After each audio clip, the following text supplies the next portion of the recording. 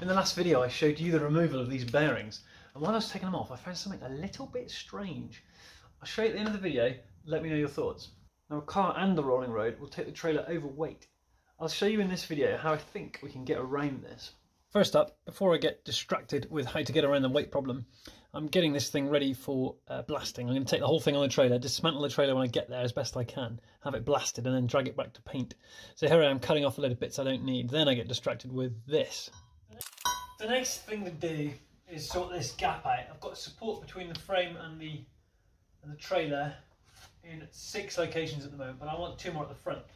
It turns out when you wind this, you can actually close this gap.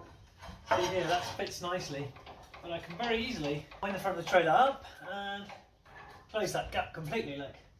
So that is in fact quite a floppy trailer, but the rolling road frame is actually offering the strength to the trailer. And you can see there's a huge gap. So I'm going to chop that in half, weld one here to the underside of the rolling road frame on both sides, drill and put a bolt through there, and the same on that side. That's the job now. So on these go with the MiG 180, the lovely MiG Artec welder. I didn't actually do a very good job of this, but the welder did a good job, it's just the operator error. But they're nice and strong anyway, as you can see. So this is how I'm going to solve the weight problem. These are 90 by 90 box with like 3 or 4 mil wall. They're very strong. So here you can see I've put an angle on it now, so that's going to fit up against the underside of this. This is the underside of the lip. So I've got some 100 by 100 here as well, which fits over the top. So I'm cutting some 90 by 90s. I need 4 of those for what I've got planned, which you will see. 1, 2, 3, 4. So this is how I'm going to support the rolling road. It's designed to be supported from that top edge. If you were to sink this in concrete, the weight of the thing will be on that top lip, hanging off the edge of the concrete, if you like. So I'm going to replicate that with these legs I'm going to make. So I'm just using a bit of scrap here to get it nice and straight, and then tack those on to start sort of thinking about and digging up what I'm going to do. Now we have a template, I can make all the legs match that one perfectly. Well, the frame has somewhere for that little section of box to go. It does not at the back, because the mudguard will be here and it will foul the wheels in the way as well. Which is why I'm going to weld this piece, which fits over the top of that piece down there, onto here to create the same effect as at the front of the rolling road trailer, but back here for the rear legs. So now I can offer that leg up, jack it up against that shelf and tack weld this in place. So I got the whole rolling road level, and then I can get the leg vertical, and that's just a nice easy way of making sure it's perpendicular. Get that tacked in place, check it still fits, and then I just went ahead and blasted that thing on there in a permanent fashion. Now I'm making some additional supports to help strengthen that piece I've put on there. You'll see I cut a little section out here and you can see how it fits. So I'm just trying to support it lefty-righty now, if you like. So that's going to translate the load off to the right-hand side in this image. I've welded those in now. I'm very pleased with the result. I need to fill in this gap here, down to here, with a flat plate, which is what I'm about to cut. Luckily I have a lot of flat plate, having cut quite a bit off the rolling road to save a little bit of weight where I can. So that blasts on there nice and thick, and I've put some chamfers on it so I can really get a lot of weld in there. That's going to form where the rolling road leg is bolted.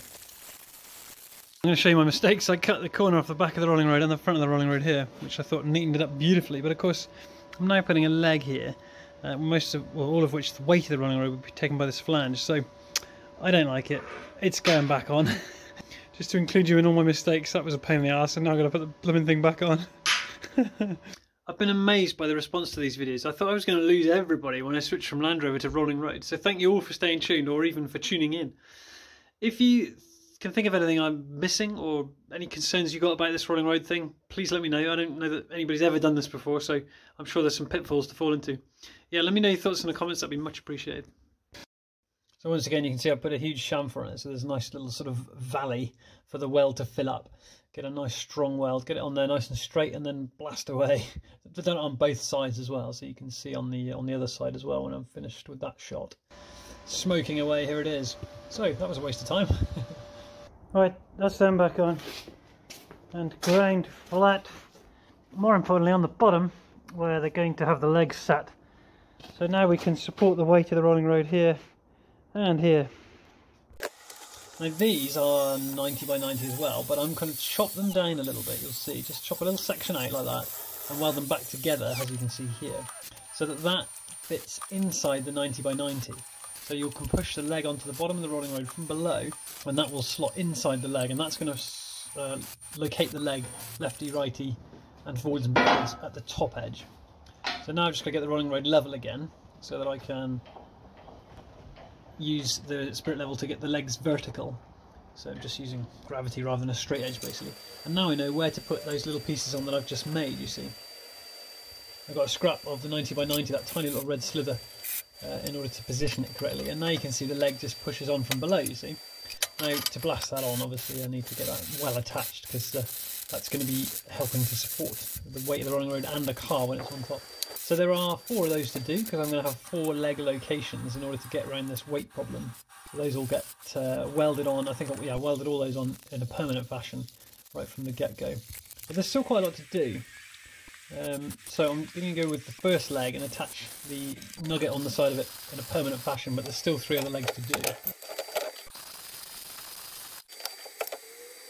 So I've finished now making a leg. I've got 4 legs to do, they're very quick. Cutting the bottom out of this section here and creating this thing at the top, which you can see sits away from the surface. So that's on the underside of the lip of the rolling road, look. And I'll show you the leg going on. There we go. So a single bolt now will go through there into this 15mm plate. So I'm just going to drill those out. I think it's 9mm I went with. And I stuck with 9, which is actually too small for the M12 bolt obviously, but I used 9mm to accurately locate the hole in the rolling road. Then I put the leg on, jack it up, hold it in place, and now I can translate accurately that hole into the rolling road, you see. So I only just do a little bit just to mark the hole basically. So this first leg is the important one. This is the accurate one. I'm all my workings out are done off that one. So now I know where to drill. I can drill it out. So we start with the 6. And I'll skip it later. We finish with the 9. And later on I take all these out to 12. So now that one is done, I can get the next leg, which is only tacked together, and I can translate that hole back onto the leg. So I come behind that leg, drill through from behind the rolling road. So then I can do this with all 3 legs, and I've now got all 3 legs exactly the same, so that any leg can fit in any location on the rolling road, you see. Now I'm using the first leg, my jig leg if you like, to translate the position of those holes onto all the other locations on the rolling road now. And you can see I'm taking those holes out again. So get all the way around the rolling road and get all those translated. Now you might have spotted 2 of these legs are red and 2 of them are not. The red ones are going to be longer and the non-painted ones are shorter. So the eagle-eyed will notice that obviously I wanted to get this rolling road sloping, so I can have the rolling road at the same angle as the ramps.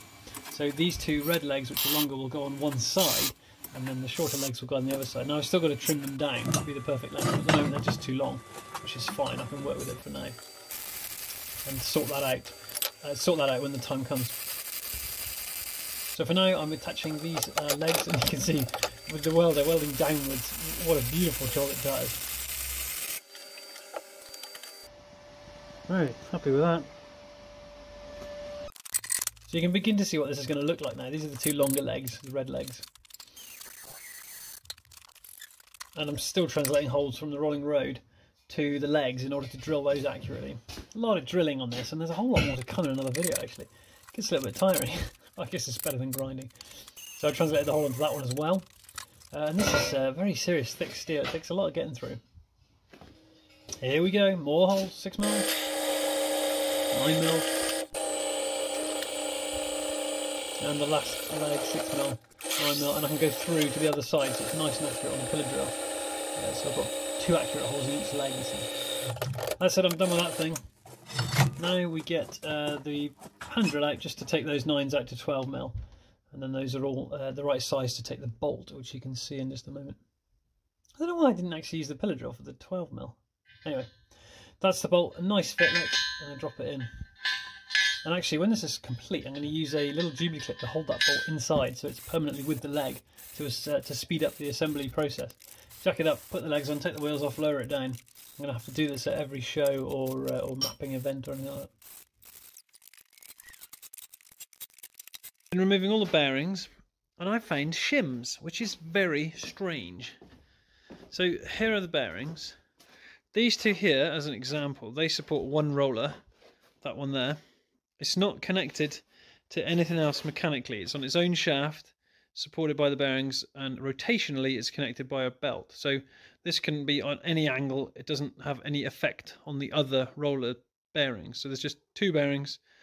They sit in spheres in the pillow block. So there is a tiny bit of movement that way, allowing for misalignment. So why is there a shim under that bearing? I've measured it. Its brass is 0.1 millimeter thick. That is nothing. It's very thin. So it's raising this roller up at one end by 0.1 millimeter. I just want to stress, it's the thickness that I find is weird. It's not unusual for them to want to align the rollers, like you'd align the wheels on your car. But this is 4 thou.